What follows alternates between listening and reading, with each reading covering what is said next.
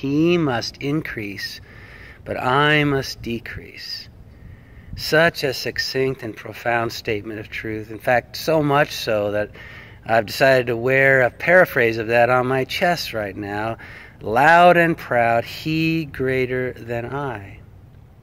Now, John the Baptist was continuing to try to describe for his followers what was happening, this transition that was going on, where the prominence of Jesus' ministry was ascending and his own diminishing. And I think that sometimes when people read these words or hear them read, they imagine that John was engaging in some kind of grand and noble act of humility where he was stepping into the wings and giving Jesus the stage. But that's not the case at all. In fact, he makes it clear that it's not when he says, He must increase. This is the Son of God. He is the Son of God.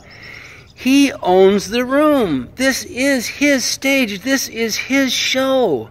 I am merely and gratefully so a spectator in this amazing display of the glory and grace of God before my very eyes. And when he talks about having himself needing it, he must decrease. He's not talking about his value to God. He's not talking about his worth. He's talking about his role.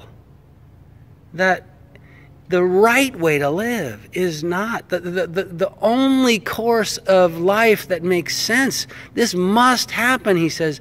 I must tuck myself in behind His lead.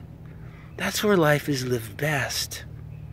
When I allow Jesus to be my Lord, where He leads the way.